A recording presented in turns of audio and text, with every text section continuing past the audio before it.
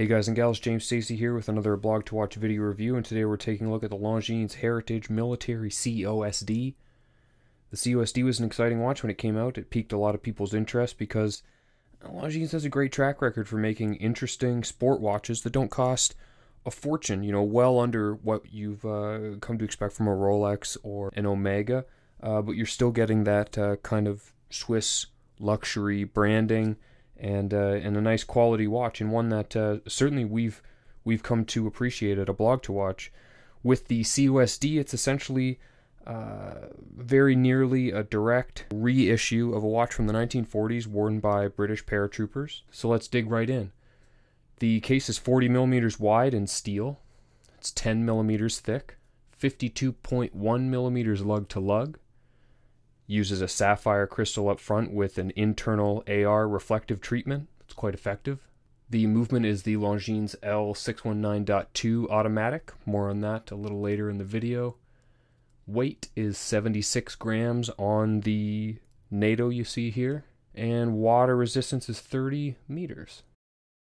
So the COSD is directly referential to a model from the 1940s, which, like I said, was worn by British paratroopers during World War II. I'll show you the original model here.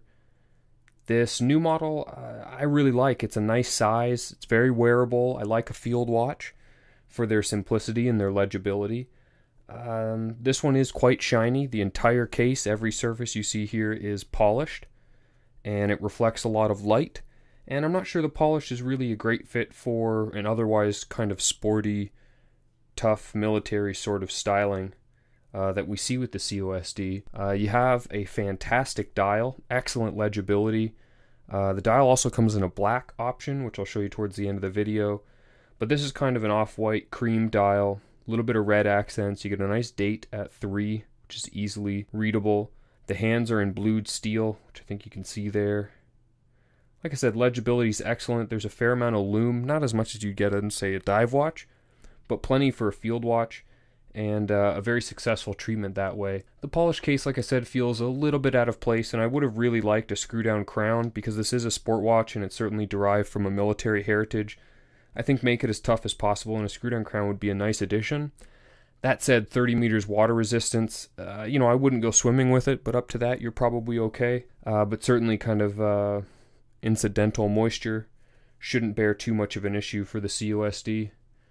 And then finally, the 619.2 is an automatic movement, date, 4 hertz, 42-hour power reserve, 21 joules. As some of you might have guessed, the 619.2 is based on the 2892A2 from ETA. That's basically the cream of the crop of the ETA brand as far as their kind of off-the-shelf movements go.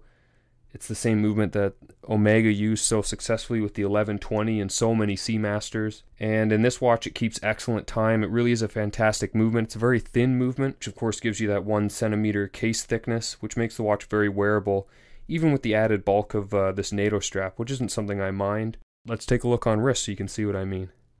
And here's the Longines COSD on wrist. So this is actually the NATO strap that it comes with. It's a standard NATO strap, nice quality.